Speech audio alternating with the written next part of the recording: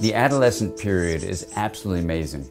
People often give it a negative approach, saying, oh, it's a time where adolescents are going to lose their mind, or they're just immature, or raging hormones drive them crazy.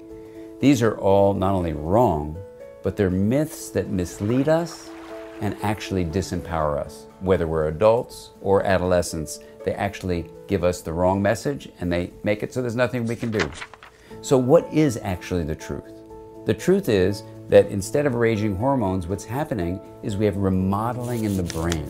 In ways we never could have predicted, we now understand two big things are happening in the brain. Things you as an adult can support adolescents in developing well, and if you're an adolescent, you actually can use this to help your brain grow in an optimal way. What are those two things?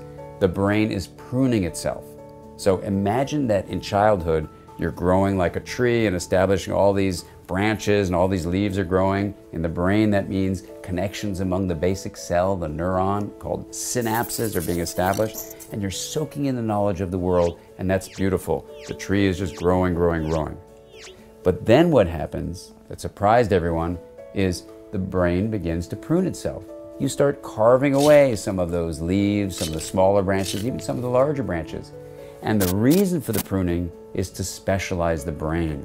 While the child is developing in ways that are really generalized, learning everything they can about everything they can, an adolescent is going to begin to find their passion, to actually find things they like, things they really love doing, and to drive their development in that way.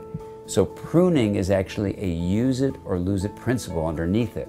That if you don't use something, you're going to lose it. So if you like sports or like dancing or like music, do those things so you continue to establish those circuits. The second thing that happens in the remodeling adolescent brain is myelin formation.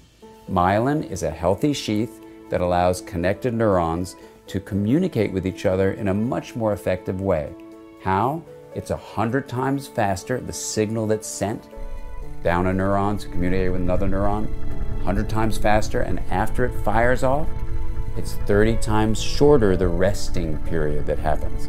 30 times 100 is 3,000. So when you've put down myelin, you've made your neurons communicate 3,000 times more effectively. That's a great thing.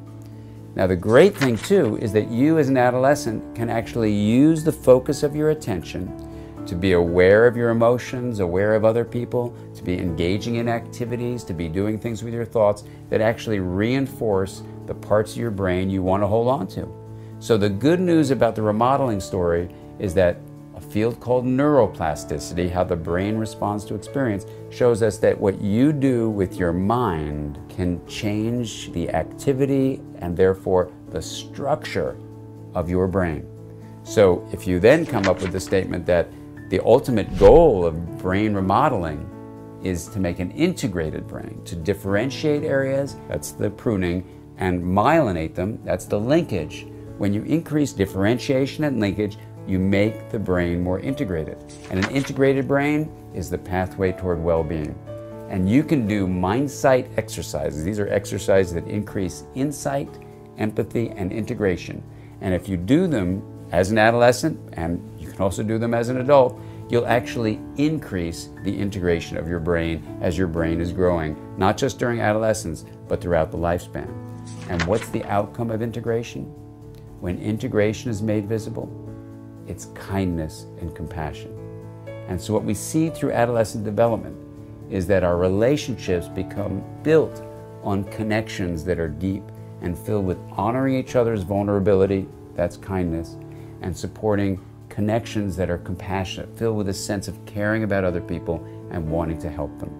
This is the kind of world we can build as we move through life and support each other in our development.